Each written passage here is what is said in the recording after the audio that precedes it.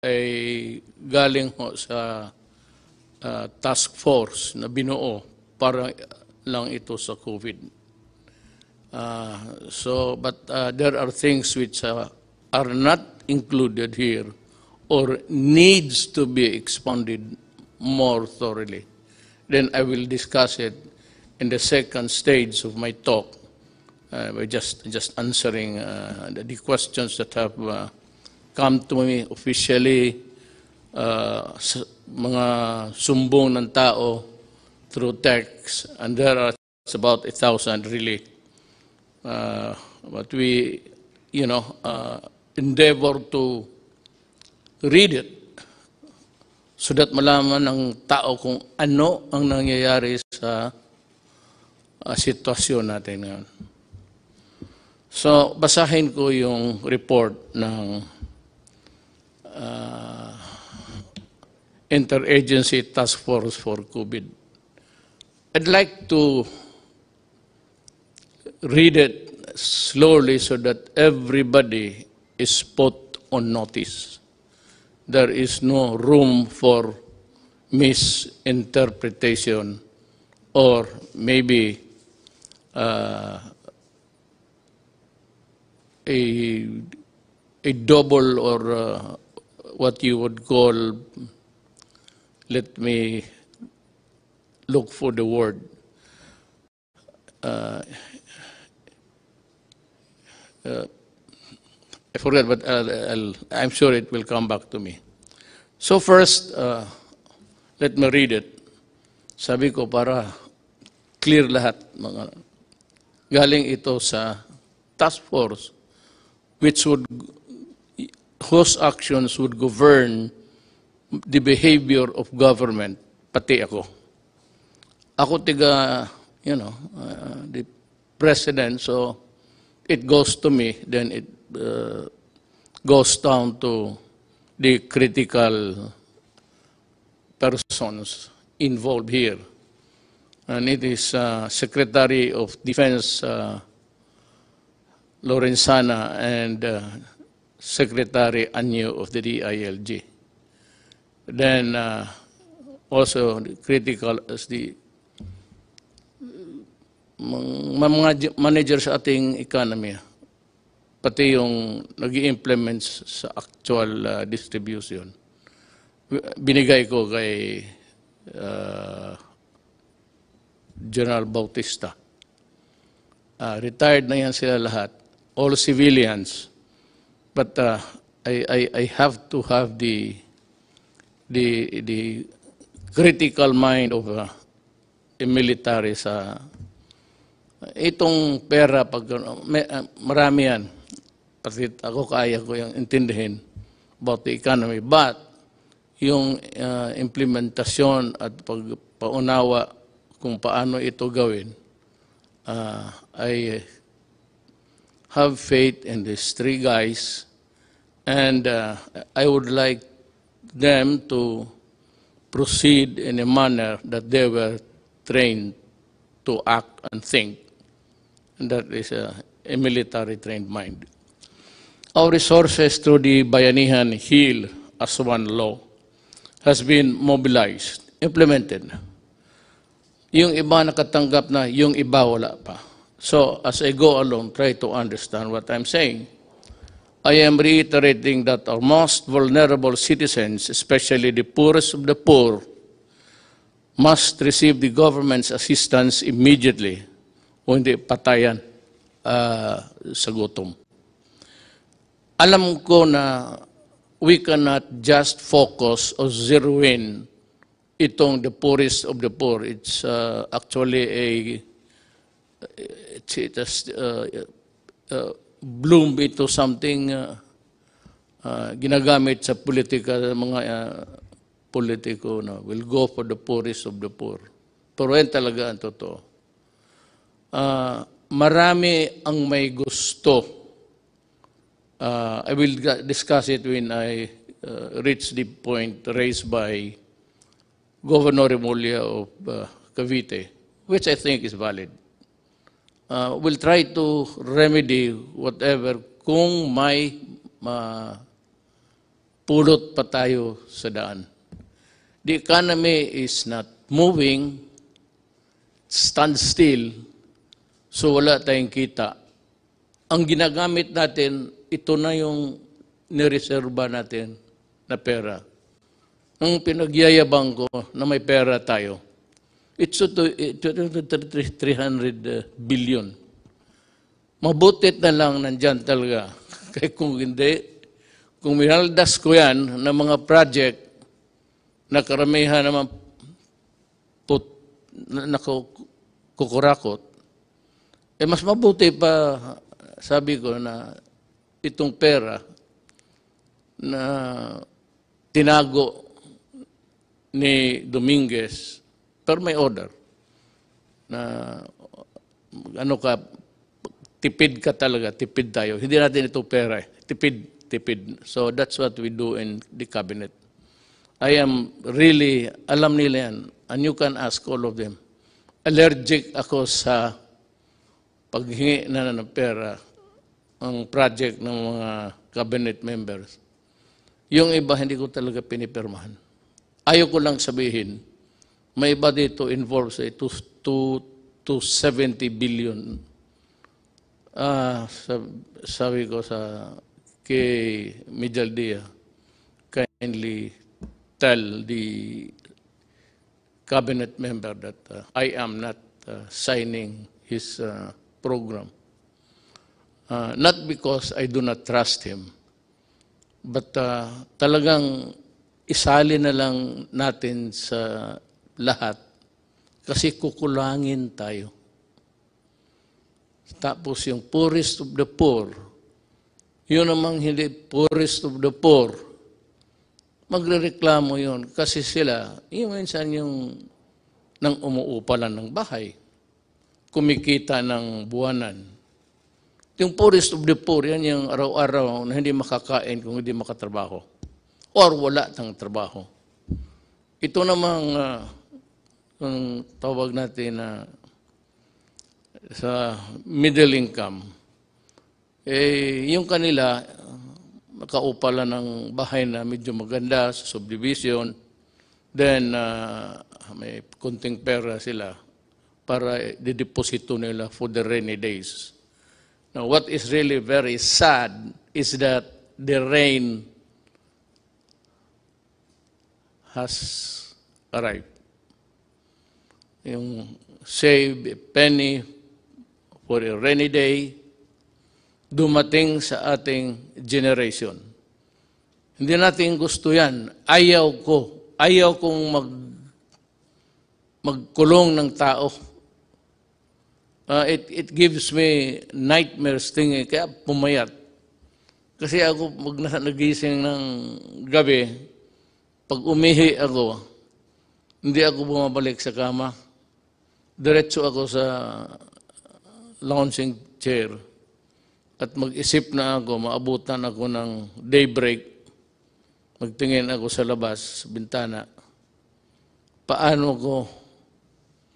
Sa akin lahat maghiram o the 100 billion pesos for 1 month or the 270 billion pesos for 2 months yan, nakaprogram na as earlier estimated, is not enough. I'm calling on the Secretary of Finance to generate. Magnakaw ka, maghiram ka, walang pakialam, i-produce mo yung pera kasi pag naubos na ito,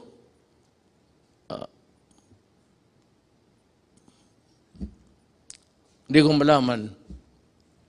Itong COVID na ito talaga yung tunay na at the start sinabi ko sa inyo.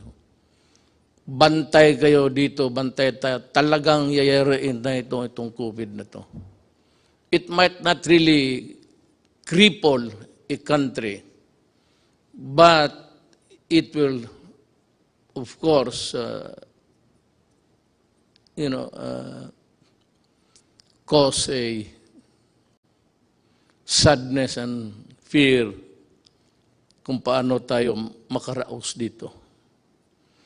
we are exploring options to adjust our budget. Yung budget na yung earlier na budget, wala pa yung COVID. Sinabi ko, bawasan na lang yung iba or totally ilaglag mo na lang yung project na yan, iligay mo dito kasi ang unahin natin, ang tao, ang tiyan. Kasi pag wala nang kinakain, a human being can be violent. Especially makita niya yung mga anak niya wala nang kain, nag-iiyak siya, maghingi ng gobyerno, tapos wala na akong maibigay at maubos yung bigas natin. Parang hindi lang ako, lahat sa buong mundo. Kami yung in charge sa gobyerno. Yun ang problema namin. Problema ko, problema ni Trump, problema ng lahat. Kasi yung economy nila, pareho man tayo lahat. Walang kita. Puro gastos na lang. Wala nang kumikita araw-araw na magbayad ng buwis, magbayad kung ano-ano. That is income for how it would impact on our GDP. Yung GDP is just yung income ng ekonomiya based on the income ng gobyerno. That's what it's all about, actually. So, ang gobyerno kasi cannot print so much money. Hanggang ano lang ang value ng ating economy that is equal to your value, how much money you can print, how many trillion or billions are you allowed. Yan ang economy mo. Hindi mo sabihin na, mas malaki yung iyo kasi mas malaki yung sa Amerika. Sa Amerika naman, lahat may trabaho. Lahat nagpibili ng eroplano, bala, kasi gusto ng gulo. Ang gulo para kumikita. Well, okay, if you look at it that way, well, they want wars to continue so that they will earn, so that yung bala nila, baril nila, yung mga kanyo nila, mga eroplano nila, bumibili tayo para, kagaya nitong atin ngayon, patayin yung Pilipino kasi nagre-rebelde, nagkikidnap, tapos binababoy yung tao, pinuputulan yung ulo, pati yung mga sundalo ko. Ganon. So that is how it is. Everybody wants war, trouble, because kung wala ng gera, ang kita nitong mga to, these countries, producing the armaments and the lethal things in a inventory sa bodega. Ganon yan. Isipin mo na lang kung wala ng gulo. Sino magbili ng bala? Sino magbili ng baril? Yan ang isi-share ko, yung nalaman ko lang. The little knowledge that I have. I'm sharing it with you. I may need more minutes or hours to talk with you. But at least kung makinig kayo,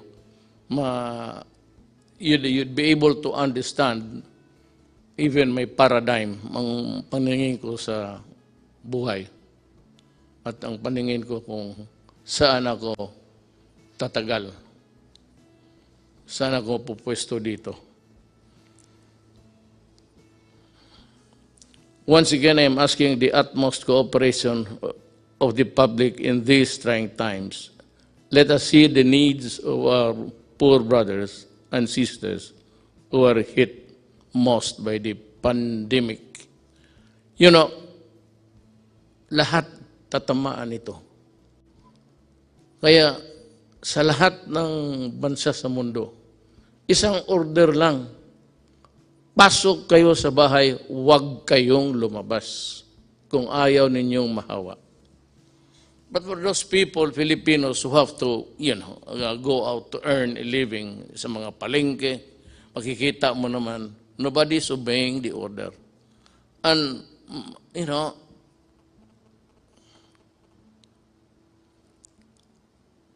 the devil and the deep blue sea ako eh. Paano, ibawal ko, huwag silang magtrabaho, lumabas, hindi kakain yan. Mabutit na lang nga, hindi na humihingi sa iyo. Pero ngayon, kung talagang higpitan mo, which is really the advice of all governments, lahat ng gobyerno, ito ang sinasabi. Go inside your house and lock it and do not come out until the pandemic is over. When? I do not know. Ano ba itong, bakit ba itong gobyerno na to hindi niya ma-solve? Ikaw, Duterte, lahat naman ng bunganga mo, hindi matakot yung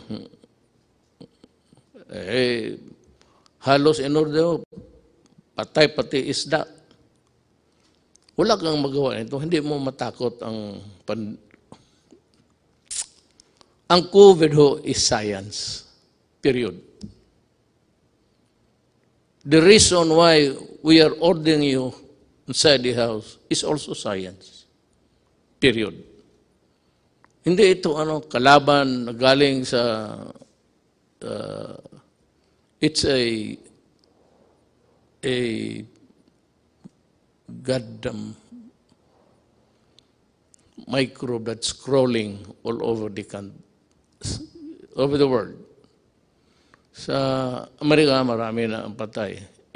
Italy, ang France, in one day, or was it Italy? In one day, 500 ang patay. So it's a deadly thing. That is why, huwag kayong lumabas. Kasi, alam mo ito, it's in the air. I hope you were able to see the Japanese expert science, paano mag-transmit. Kung kaharap ka lang ng ganon, dito, less than 10 feet away, then I sneeze, mag-ubo ako. Tapos tinignan nila sa infrared, pinatayin lang yung ilaw, tapos tinignan nila at tapos naglagay sila ng dami. Pag makita natin, nakita ko this morning, early, paano lumilipad yung sumasama sa hangin. Kaya mag-mask kayo. Kasi pag nahigop mo yan, it's in the breath. Lahat naman tayo humihinga. Pag nandiyan ka, less than 10 feet, may hangin, dadalhin yung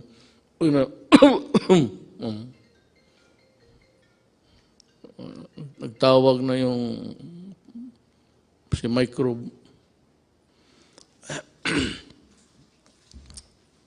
Yan ang explanation ko bakit no. Wala tayong panalo dito. Hindi ito. Kung mabaril lang ito, wala. Natapos na ito. Bigay ko lang sa isang kumpanya na sundalo. Dito, sa likod, maraming sundalo dyan. Hindi, tapos na sana ito. Pati sundalo nito. Kaya nakanawa ako sa mga sundalo, at mga pulis. I hope that you understand. Kaya that was the reason why. Nagkatotoo prophetic. Dinoblik ko yung sweldo nila. At maraming pumalag. Teachers and all, bakit inuna ko? Sabi ko, Yung mga pulis pati yung military, utusan yan ang buhay ng bayan. Pag may sunog ang pulis, pag may gulo ang military, pwede silang mamatay. Kaya nga ako, umiinit yung ulo ko. Pag sinabi ng mga, pinuputol yung sabi ko, I said I was laying down the predicate. Alam mo yung mga tao talaga, yung mga opisyal, mga former generals pa, ikakat nilang paglumaban at ang buhay ng pulis or military nasa alanganin, bumaril kayo at sa ulo mo, kundi aabutan ka. And the classic example was yung sa Caloocan. I think it was about 2 months ago. 8? Or was it last year? Yeah. Nilapitan niya yung adik. May dalang knife. Lumapit ang pulis. Lumapit rin, lumaban. Naunahan pa ang pulis na saksak, patay. Ayaw ninyong maniwala na ang adik, sira ang utak para mo tinapakan mo yung sarili mong utak at binalik mo sa ulo mo. Puro ulol yan. Kaya lahat naman ng pumasok dyan, talagang ulol.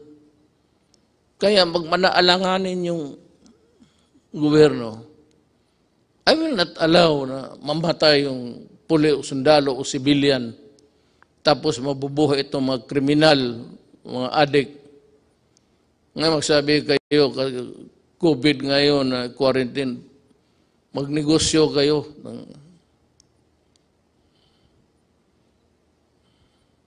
Wala nang malagyan eh. Nandiyan naman yung Manila Bay, tapon mo lang.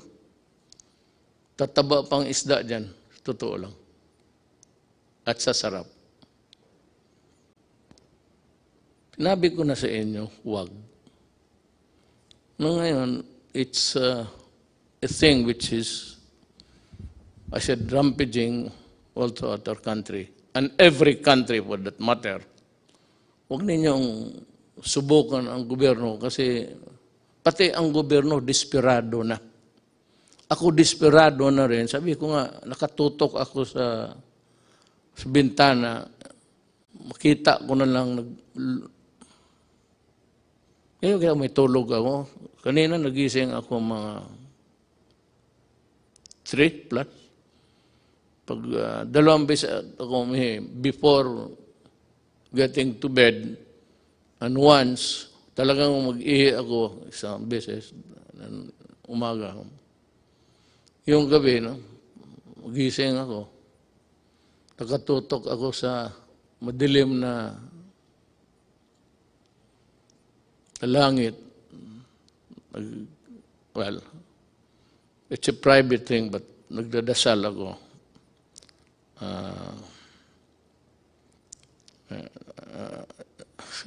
Basta nagdasal ako para sa bayan ko. Kasi yung iba-iba ang Diyos nila eh. My God is the true God. It's only one God. Doon lang ako na, hindi ako nag-ano ng iba. One God lang ako. Para isang salita lang. Hindi na marami pa akong intermediary.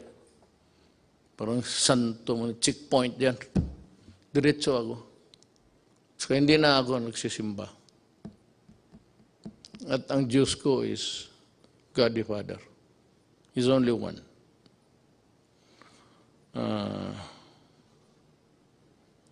To my fellow to my brothers and sisters, especially those who have more in life, baka makatulong kayo sa extent ng financial assistance. Kung hindi mo na masyado kailangan at alam mo na may minagugutom, bigay mo na lang para hanggang maubos ang may border yan eh. Tulong mo hanggang dyan lang. Ang gobyerno, ganun. I would like to be honest. Ang 100 billion pesos per month, 300 yun. So, ang 100 billion pesos budget or 270 billion pesos for 2 months as they are estimated. Hindi talaga tatagal yan. It's like water, spring. Ewan ko itong Pasig River, how long it would. But long after wala na tayo, siguro yung Pasig nandyan pa yan. Pero hindi yan kagaya ng ating gobyerno na walang katapusan ang pera.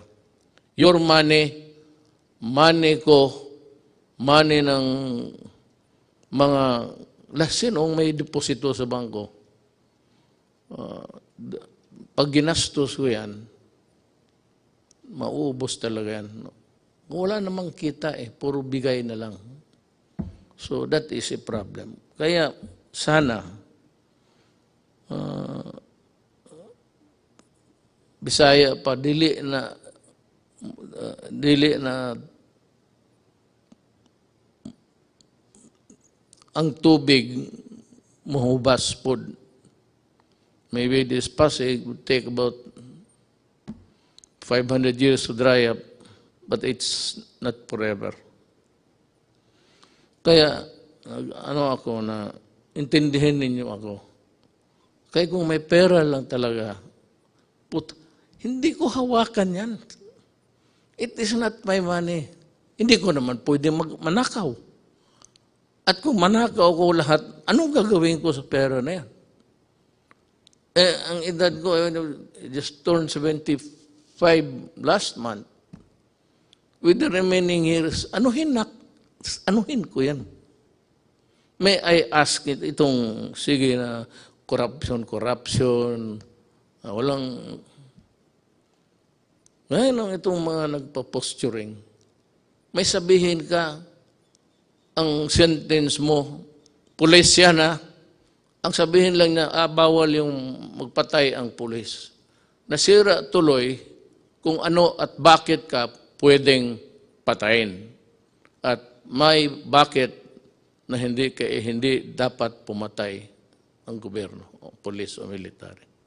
Nawawala tuloy sila kasi nagle-lecture, bawal yan.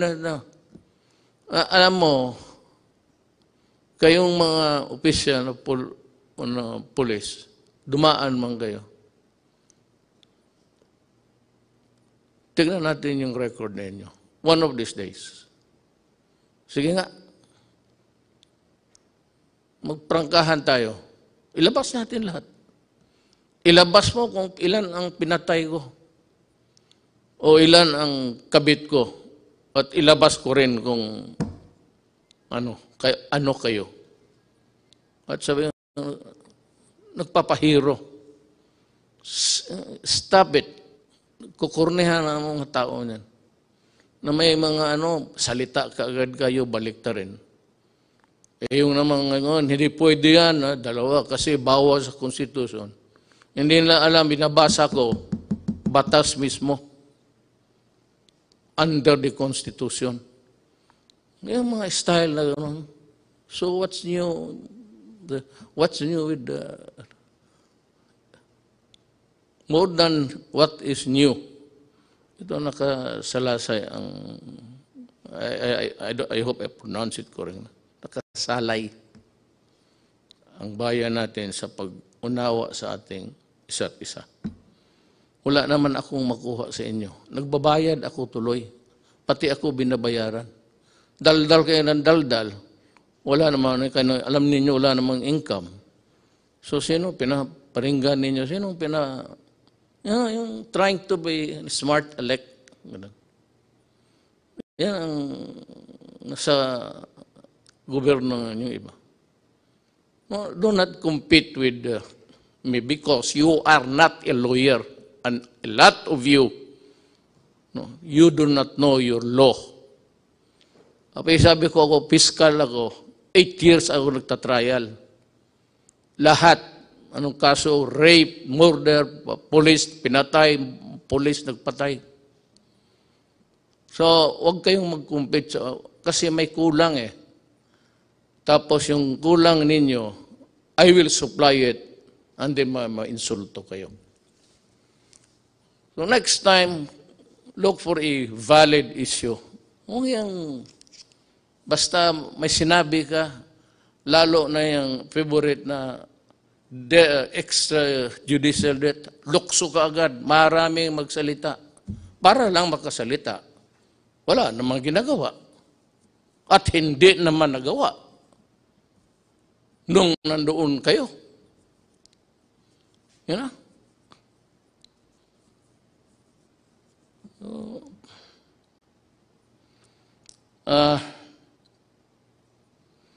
Let us take this problem one at a time. Ngayong tumbuhan ito, tutok lang tayo dito. Meron yung one ka-program for the next month. Pero kung gamitin ko yan ngayon at wala akong makuha, sa pagdating ng next month, saan kukuha? Sabihin ng Kongreso, binigyan ka na nga namin ng bilyon-bilyon. Yan ang bilyon-bilyon. Ang ginastos ko naman, sabi ko, at yung mga tao na humahawak din, mga military, ano yan, military na nakita ko, mayor na may prinsipyo at so, buwan-buwan lang tayo, ha? We are also trying to perfect this. Kung gusto lang natin, pero ang buhay kasi ganun. Gusto ko bigyan yung poorest of the poor, which is the popular cliche o politician. Nandiyan kami sa inyo ka poorest of the poor. Patignan mo kung nandiyan na sa pwesto. Poorest of the poor. Kayong panahon nila, nakita naman ninyo, anong ginawa? Anong ginawa nila? Nasa gobyerno, itong madadaldal, nasa gobyerno nakita. O nagsuporta ng gobyerno na yun. Tatignan mo. Ngayon tapos, marinig ka na ano dito, nagpapaiwan man na House Duterte, patayin si Duterte. Pato ito si, narinig, mabutit na lang nandyan si Attorney Pamatong. Sabi niya, dyan sa Facebook ba yan? He declared himself that I am the duly elected President of the Republic of the Philippines and I am ordering the military to arrest Duterte and to, sabi ko, tinanong ako ng staff dyan paglas, anong masabi mo sa sinabi ni Pamatong? Sabi ko, tama siya. Tama talaga siya. Sabi niya, siya lang ang he will solve the problem in 3 weeks. Sabi niya, ang military, kailangan arestuhin because nandito ako ready to solve the pandemic that has struck the entire planet Earth and he will solve the problem. Tama. Kung gano'n na siya, tama, I agree. Kung magpunta siya dito, mag-usap kami. Kung ang solusyon niya okay, then, sabihin mo sa military na, Adre, tama si Amatong. Alis na ako.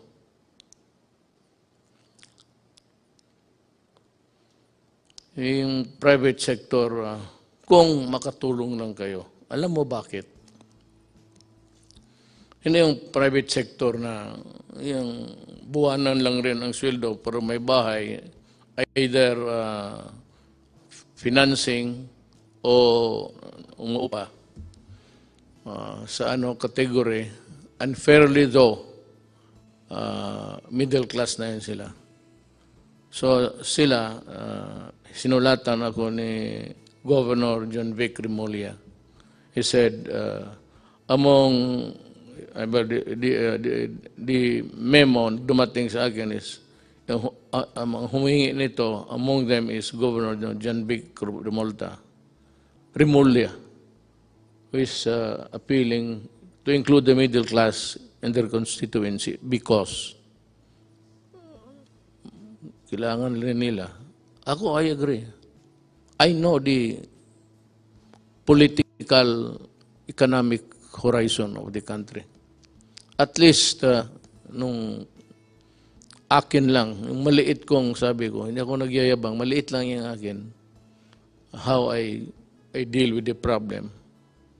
Alam ko, at kung maari lang, isali ko sila. But can they be included in the 270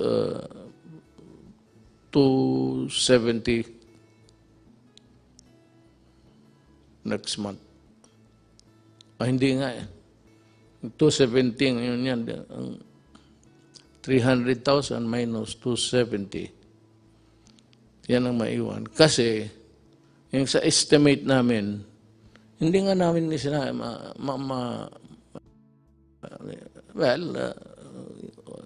yung ilan ba dito talaga yung middle class na at yung middle class na floating lang, andun dyan lang, may just making what's tapos to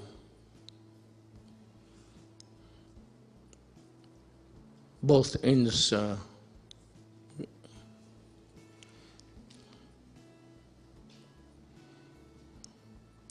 Alam mo, ang sagot ko kasi dito, sagutin ko na lang.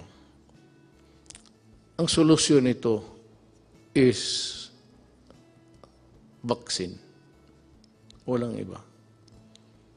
Unless and until the bright boys, the scientific minds can come up with a vaccine or a previous, sabi nila yung sa malaria. I remember yung tatay ko. May tinamaan ng malaria yun eh. Panahon ng gera. Kita ko siya yung mag-shake para talagang parang addict. Ano yung anti-malaria, I remember. But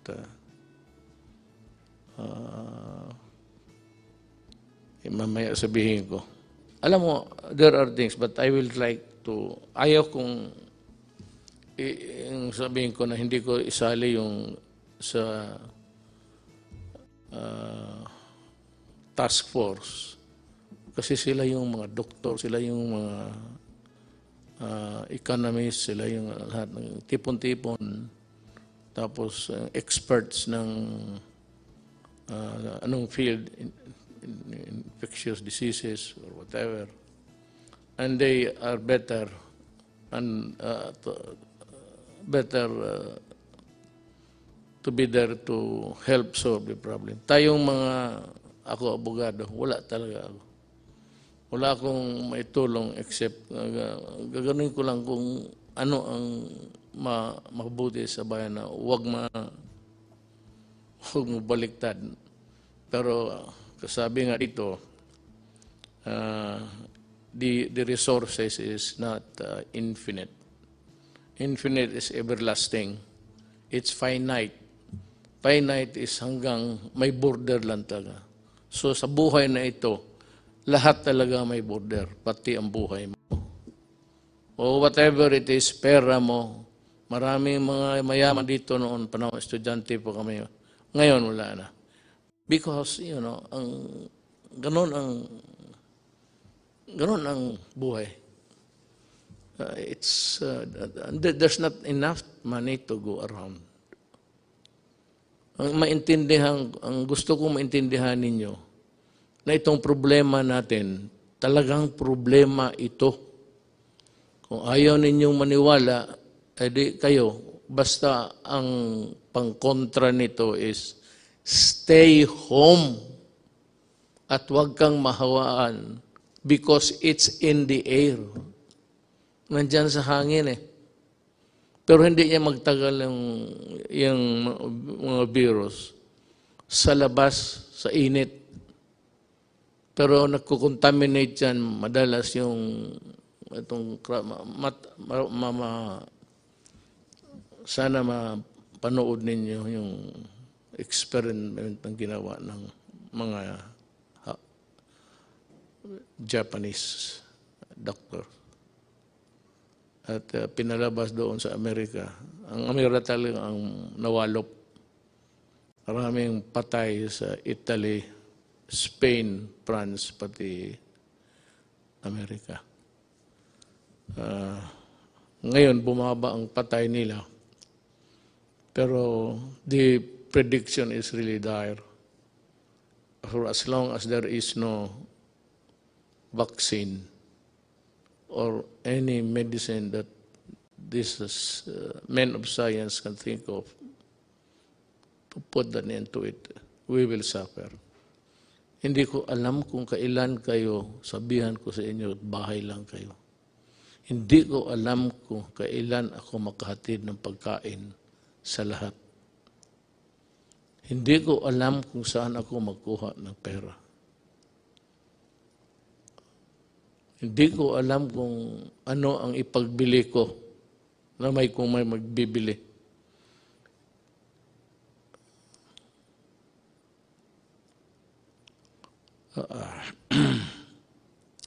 So just stay alert.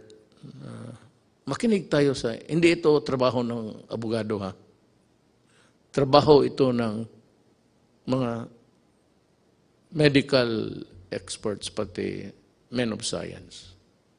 Hindi, kami, I just happened to be here. I just happened to be here. To my chagrin, maybe. Bakit sa panahon ko tumama itong mas matindi ito sa gira. Walang kalaban eh, hindi mo makita. Kaya kita mo pati lahat, pati Taliban, takot sila. Lahat. Kasi yung pawis lang, sagaran mo yung pawis, yung distance rule, social distancing. Okay, I just say distant rule. Isundin lang ninyo. Kung hindi ninyo masunod, well, I would say na hindi naman kasiguro kayo mamamatay. I hope not. I hope that you will not get sick. I hope that you will not die. Alam mo bakit kung mamatay ka?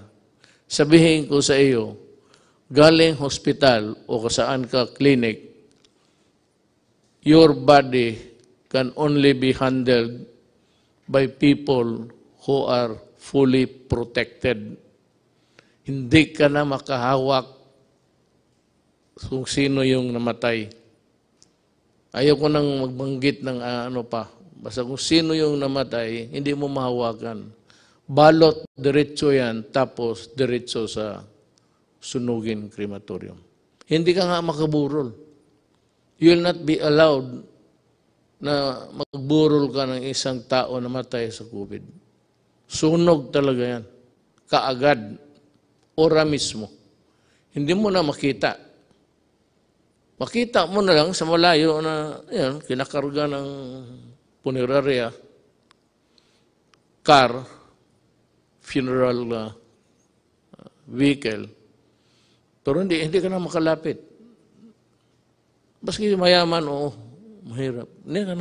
You will not be allowed to go near, touch the terrorists. Wala, diretso na. At walang libing yan. Sunog. Kaya I am forced to say this because dapat ninyong what is really at stake. At ano ang, kung hindi kayo magsunod? And as I have explained, it is like yung kadena de amor. Habang may driver mo, o magpunta siya sa utusan mo, mahigop niya, bumalik siya sa kotse mo, magsakay yung anak mo, ikaw, makuha mo. Hindi na siya kailangan mag-atching pa. Yung birth niya, yung ginawa niya, nasa kotse, yun. O anak mo, payagan mo, mag-socialize, mag-inuman, tapos may yung isa, may tama pala, kasi ang tatay niya galing sa tapos isang kwarto, hindi niya alam na delikado yung enclose, mabuti pa buksan, mag-aircon ka, buksan mo. Ano ko lang yan, kasi yan man sinabi ng Hapon. Ganun ang interpretation ko. Ngayon, kailan matapos ito, Duterte, ang paghirap mo sa amin? Hindi po. Handa po akong, sabi ko, kung totoo yung pinapahirapan ko yung Pilipino, anytime po, sabihin ni Amatong bababa na ako, at sinabi ng military, totoo yan, subukan niya itong 3 weeks. Okay. Wala ko naman ako dyan para makatipid tayo sa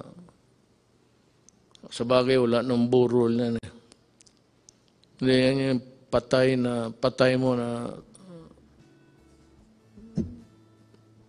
tatay, nanay, anak, asawa, na iburol na mag-iiyak ka, maraming bisita. Hindi mo nga makita hanggang distansya ka lang. Hindi ka maglapit. Parang robot yung dyan lahat sila lang pwedeng humawak, sila lang pwedeng magpasok doon sa burner ng katawan.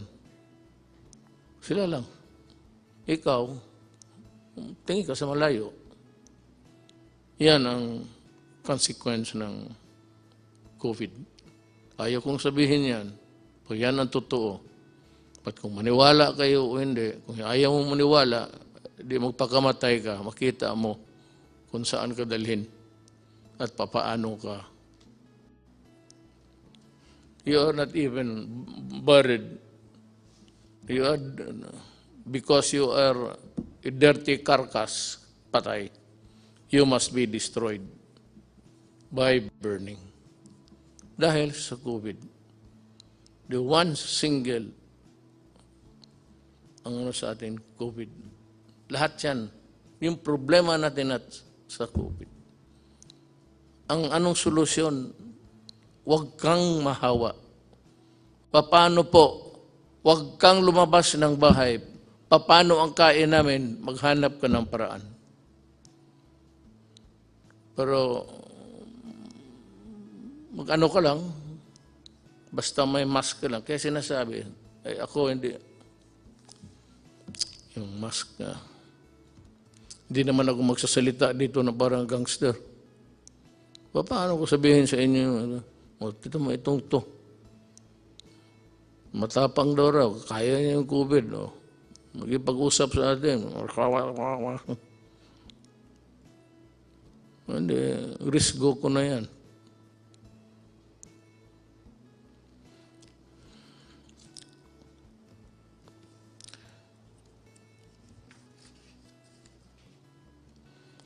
It's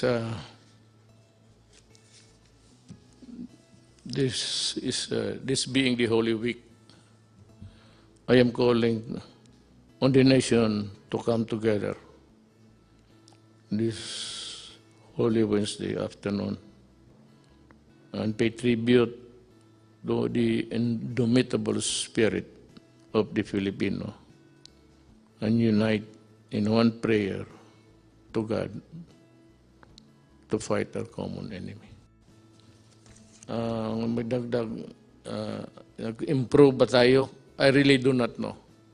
How many died today? I have no, hindi ko alam kasi per ora yan eh. Pero sana, well, ang ano lang nito, God is the only one who can really solve the problem for us. Ang tulong ba sa inyo ay sapat? Kayong poorest of the poor at kayong well, I would say you have to consider us also as poor because yung deposito namin, yung aming pera, may border rin ito, ang bulsa. Hanggang dyan lang ako. Kaya na-discuss ko sa inyo. Pero kung pagkain, may makain ba tayo? Bigas, I will try. I will try. Maghanap ako paano ang paraan. The greatest danger dito is doon tayo bumibili sa kanila. Ayoko lang sabihin I do not want to mention the country. But kung sabihin nila, alam mo, sabihin ko, magbili pa ako kasi maubos na. Sabihin nila na, sorry, ito, hindi namin alam kung gaano katagal to. Mag-i-reserva lang namin. Maya na, pagkatapos sa COVID, pwede kang pabilihan ito. So, kailangan ng categorical statement from me coming from the Interagency Task Force. Ang lockdown, wala talagang solution. Pero kung ayaw ninyong maniwala, take the risk. May mga tao rin talaga, alam mo sa totoo lang, I'd want to be, hindi ako nagbabastos ng tao. And I'm trying to explain to sinishare ko nga sa inyo kung ano ko yung nakuha sa buhay, na pag-aralan ko sa buhay. Not necessarily sa eskwelahan. Alam mo, kung magdating ito, talagang maging crisis, hawa dito, hawa doon. Yung SARS, hindi nagtagal, tinignan ko, maraming namatay sa iba. Pero dito, wala masyado. Ang sabi ko lang, I am not posturing a position here. Baka talagang mali ako. At ito namang depensyent to look for a yung statement na dangling para makapagsalita ang bunganga. Hindi ko, I am not, pero baka yung init something to do with it. I hope, that's just my prayer. There are a lot of people also coming up with that kind of thinking that maybe yung weather, climate, temperate zones, tropical, init, makatulong. So yan ang hiningi ko sa inyo, yung panawagan ko. Be patient at intindihin ninyo kami sa gobyerno. We would appreciate it. Yung ano lang, mag-intindi lang, patient, huwag kayong masyado. Total, kung sabihin ko na talaga na wala na akong magawa, then magplano ka na kung anong gusto mong gawin.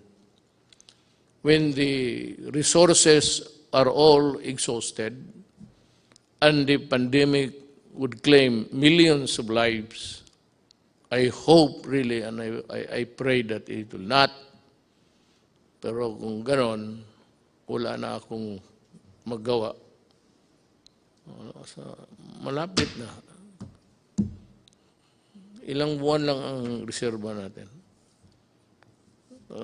Ako handa akong ipagbili yung buong Dewey Boulevard sa gustong mag-reclaim. Bigyan niyo ako ng bigas. I-approve ko yung, kasi hindi ako pumayag na mag-reclaim because reclamation sa Manila Bay would trap is environmentally mag-collapse ang Manila. Tapos there will be I would say, may mga syudad na bago, mga apartments, mga high-rise. But then, the city of Manila, given its lack of yung water treatment o treatment sa waste o wala. So pag ganun ang ginawa mo, patay ang Manila.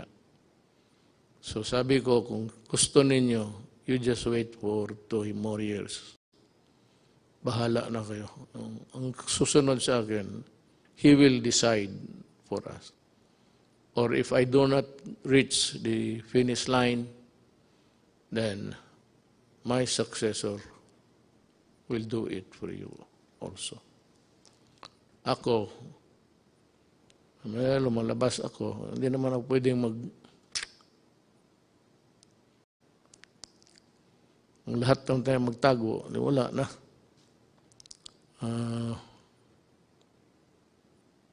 I have also to magsusugal rin ako. If you really want to know, we have discussed it actually even before this. We are inclined to extend the lockdown up to April 30. Tignan natin after that. In the meantime, magdo-double time kami doon sa tinatawag ninyong middle class. How is it defined or arrived at correctly? We will talk about this. I addressed myself to the people who have the money now to help, pati yung mga employers. Alam mo, tulungan ninyo ang gobyerno, ang bayan natin. Kasi pag bumagsak ang gobyerno, bagsak kayong lahat. Sabi ko nga, I end this with a prayer. Yun, gusto ko lang masabi rin ano nga sa utak ko para maintindihan rin niyo ako. At sana, next time I would talk to you, baka mag-improve na ang situation. Whatever be the correction, kung makorek itong, it's an anomaly sa ating buhay sa mundo. May ganon eh. So, if it can be corrected, lahat naman tayo, we only did if it's time. He created the world, planet Earth, and if God wants it ended, so be it. Salamat po.